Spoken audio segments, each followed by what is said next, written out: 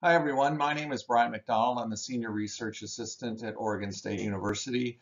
The presentation I'm about to show you is part of our 2021 Microdochium Patch Field Day, and of course this presentation has absolutely nothing to do about Microdochium patch. I'm going to talk about our trial we initiated this fall, Tall Fescue Winter Fertility Trial. When you talk about tall fescue, a lot of people still envision this version of it, which is the wild type, and you can see how coarse and rank and ugly it looks. But breeding efforts over the last 20 years have substantially improved the turf type tall fescues. Here's a photo on the right showing a photo of one of the new improved turf type tall fescues, and you can see the quality is much improved from the old wild types. In the last 5 or 10 years, homeowners have planted more and more tall fescue because I think primarily it's drought resistance, which its ability to go longer without water, and people's hope for lower water bills. It also has good wear tolerance and sort of perceived as a low maintenance grass. So why the need for the trial? Homeowners see photos like I showed you in the last slide of nice green beautiful lawn, and they plant it in their front lawns, and then the first winter shows up in Oregon and their lawn looks like this and they're not prepared for it. Here are a couple more photos from one of our tall fescue trials about 10 years ago at the Lewis Brown farm. You can see there's multiple varieties on the left and they all look about the same, and then there's a close-up here on the right. So what's going on? Well, there's a couple things. First, tall fescue is susceptible to net blotch, which is a leaf spot disease. It can get microdochium patch. But I think driving it more than anything is dormancy. And I think what happens is the tall fescue starts going dormant and stops growth, and then the diseases move in and basically turn all the tissue brown. So here's a photo of the trial just to show you the layout. We'll come back to this picture later, but I wanted to give you a sense of just what the trial looked like and how it was laid out. You can't really tell from this photo, but going long ways from near to far, each one of these plots is mowed at 2 heights. We ended up choosing 2 inches and 3 inches just to look at the height because we saw something that was interesting, and so we added that as a factor. So our main question was, what rate and frequency of nitrogen are necessary to improve the quality of tall fescue in the winter? And my hypothesis was basically I wanted to keep the growth growing so it didn't go into dormancy. And if we could do that, then I think the hope was to get less disease. Now the problem is that if you push it too much, then microdochium patch in theory would be much worse. So we didn't really know where that line was, which is a secondary goal of the trial. Before I show you some pictures, I'll just sort of give you the basics of the location of the trials at Lewis Brown Horticulture Farm in Corvallis, Oregon. It was conducted on Thor tall fescue, which is a variety from Columbia Seeds, and it was planted last summer, July 14th. The soil type is Malabon silty clay loam with a pH around 6. We had 2 mowing heights, which we were bagging clippings using a rotary mower. The trial initiated in mid-September. The plot sizes were 5 by 5, and there were 3 factors: N rate, timing, and mowing height. Here's a list of all the treatments, the nitrogen, timing, and rate treatments, and just remember that each one of these all had 2 mowing heights, so the number would actually double. But basically the way you can think of this is the 3 colors signify the nitrogen rate. So you can either think of it as pounds per year, so we chose 3 rates: 2 pounds, 4 pounds, and 6 pounds, which translated into 4/10 of a pound per application, 8/10 of a pound per application, or 1.2 pounds per application. And then we chose sort of 4 timings. The first one was Alex's holiday plan, which basically correlates to applying fertilizers around Memorial Day, July 4th, Veterans Day, Thanksgiving, and Christmas. And then we went from there. We chose number 3 was we actually did September, October, November, and December. And then 2 is basically the holiday plan with just switched. Instead of September, November, December, we went September, October, and November. So that they're all early. And then lastly, treatment 4 was only one application in the fall, and then the rest of it basically spring and summer apps. So those timings are duplicated at each rate. We wanted to use one fertilizer for all the apps. That was our goal. So because we were doing winter fertilizer applications, one of the things was it had to release in cold weather. I also wanted to shoot for basically a 50-50 quick slow release fertilizer ratio. So this is exactly 50% urea and 50% polymer coated sulfur coated urea. And I also wanted a fertilizer with N, P, and K. Now if you're doing it for practical reasons, you could switch fertilizers, but you would want to use something that releases in certainly October or November and December. It's going to release in cold weather. You could substitute probably solubles if you wanted during that time, and then if you want to use organic in the summer, or something like methylene urea potentially, or polymer coated urea in the summer or early fall, those would work as well. So now we're going to take a look at some photos from February 17th of this year, and they're arranged, the treatments are arranged in basically clockwise order. So on the top left is treatment 1, on the top right is treatment 2, on the bottom right is treatment 3, and on the bottom left is treatment 4. And just sort of to keep kind of the way this is going to work, 1 and 2 or the 2 plots on the top have received 3 applications. Now the timing's a little bit different on the first 2, September, November, December on treatment 1, and September, October, November on 2.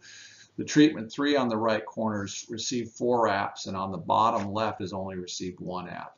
And so basically the thing that jumps out to me is the 1 app here at 0.4 is clearly not enough. And there's not a lot of difference between treatment 1 and 2, and treatment 3 is the best quality. This set of pictures is arranged exactly the same. The only difference here is that this is at 0.8 pounds of N, and you can see the quality improves quite a bit from the last set. And again, the treatment 5 and 6, which both have 3 applications, there's not a lot of difference. So the timing there didn't seem to matter, although at a different point in time, if you looked at obviously maybe early December where the treatment 6 had a November app and treatment 5 didn't, that treatment 6 might be a little bit better during that time period. Treatment 7 still looks the best. It's received the most N, and again treatment 8, even at 0.8 of a pound N, that wasn't enough fertilizer with 1 application in September to provide good quality.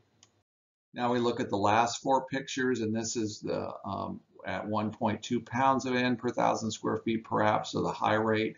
And here it looks like that the first treatment 9 has better quality than treatment 10, and that probably has to do with just the timing of this photo, because this was made in mid to late December, and so it's some of that nitrogen obviously is still holding on, where the treatment 10 is looks like it's losing some of the nitrogen which occurred in November. So whether that translates to less disease as we go forward in the spring, or maybe more disease because it starts getting microdochium patch, we'll have to wait and see. On the bottom right, again, it's 4 applications, so that plot looks better than all of them. Just in general, the treatment 11 with the high rate with 4 applications has been the best plot in the whole trial. And then the bottom left there, treatment 12, even at 1.2 pounds of N applied in September, that's not enough fertilizer to keep the quality up on tall fescue in the fall. I thought I would include some close-up photos, and this is of different dates. So here's December 22nd. And again, we're going to start, they're organized in the same fashion, treatment 1, 2, 3, and 4. This is the 2-inch side. I didn't take pictures of 3 inches. And this is 1/4 pound of N per 1,000 square feet per app. And you can see that none of these plots look great. Even 4 apps at 1/4 pounds did not produce great turf quality. Now, if we look at the plots applied with 0.8 pounds of N per 1,000 square feet per app, On 12/22, we see that treatment 6 and 7 have the best quality. Treatment 6 has received 3 applications, September, October, and November. And if we compare that to treatment 5, it's only received 2 applications, September and November. The December app was made after these pictures were taken. Finally, the bottom left, treatment 8, is the poorest quality among these. Again, 1 application at 0.8 pounds is not enough to sustain tall fescue in the fall. Finally, if we look at the plots treated at 1.2 pounds of N per 1,000 square feet per app, again, we see treatment 10 and 11 that have received 3 applications. The plots here, again, were fertilized after these treatments were taken. Treatment 9 is a little bit less in quality because it's only received 2 apps up to this point. And you can see treatment 12 with 1 application, the quality is not, even at 1.2 pounds, is not acceptable. Now, if we fast forward to photos taken on January 22nd, so a month later, these are plots treated with 0.4 of a pound. We see that treatment 1 and treatment 2 are similar. They both received 3 apps at this point. And treatment 1 actually looks a little better, likely because the 3rd app was made in December on treatment 1, and the 3rd app for treatment 2 was made in November. When we look at treatment 3, that's the best quality of them all that received 4 apps at 0.4. The quality isn't fantastic, but it looks okay there. And then, of course, 1 app in September at 0.4 of a pound is not going to be high enough. Now, if we look at the 0.8 of a pound of N per 1,000 square feet apps taken on January 22nd, we see a big increase in the color of treatment 5, 6, and 7. I think just doubling that rate has made a big impact on the quality. Treatment 7 still has the best quality, and treatment 6 and treatment 5 look pretty similar at this point. Treatment 8 still, you can see even at 0.8 of a pound, it's not enough fertilizer to get you through the winter.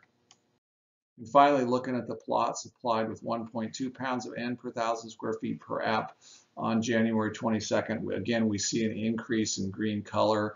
The quality increases quite a bit, and the treatment 11 still has the best quality. 4 apps is still better than 3. There's not much of a difference between treatments 10 and treatment 9. And even at 1.2 pounds applied in September, that's not enough fertilizer to sustain tall fescue through the winter.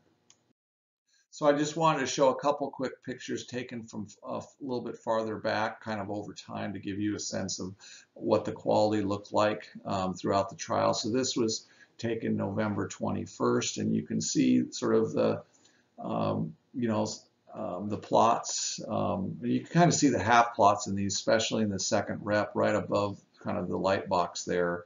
You can see the 3 inches is greener than the 2 inch. But it just gives you an indication of kind of the status of the whole trial in November. And then as we look in December, we can see the plots are deteriorating from those plots that did not have enough nitrogen. And you can kind of see on the left some of the plots that have gotten a good amount or at the high rates frequently. They're much higher quality.